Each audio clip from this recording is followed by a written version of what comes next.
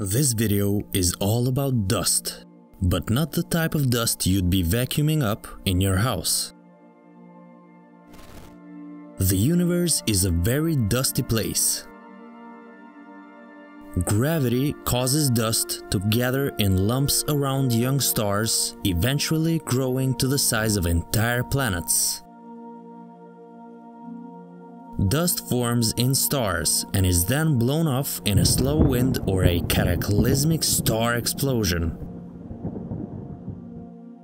A study made with NASA's Spitzer Space Telescope shows that the supernova remnant, called Cassiopeia A, contains 10,000 Earth masses worth of fresh dust.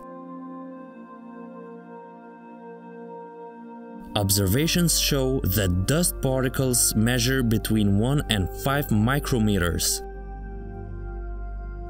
However, the cosmic dust generated by a supernova is then recycled in the clouds of gas between stars.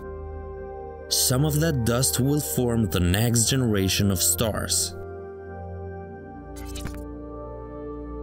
Cosmic dust is made of elements such as carbon, oxygen, iron, and other atoms heavier than hydrogen and helium. It is the stuff of which planets and even people are made, and it's essential for the formation of stars. So, cosmic dust could yield clues to the formation of our own solar system and planets in it.